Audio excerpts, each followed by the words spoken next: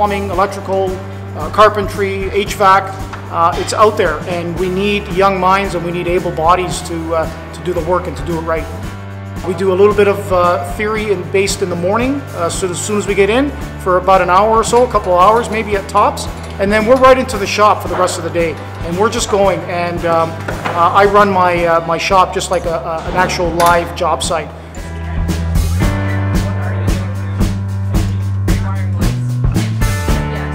I came into the program knowing absolutely nothing at all, and I graduated at the top of my class with a 98%.